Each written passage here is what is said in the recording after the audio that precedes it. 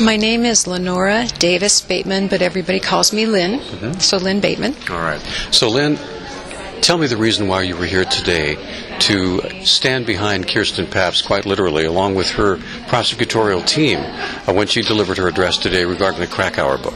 Sure. About a dozen years ago, I was the victim of a crime, and the crime was stalking.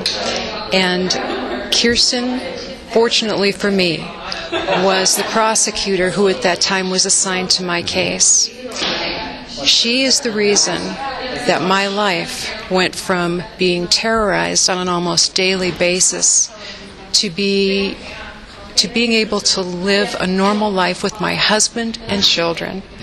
I have the utmost respect and regard for her.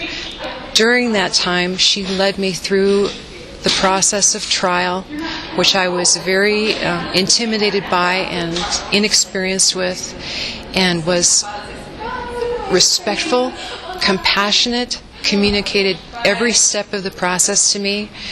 And I even called her at home twice.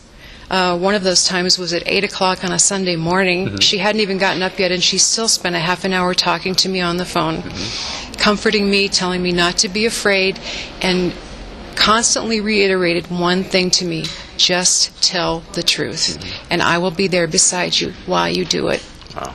She has as much character, integrity, honesty, and compassion as anyone I have ever known, and I am privileged to know her, and I am honored to be called her friend.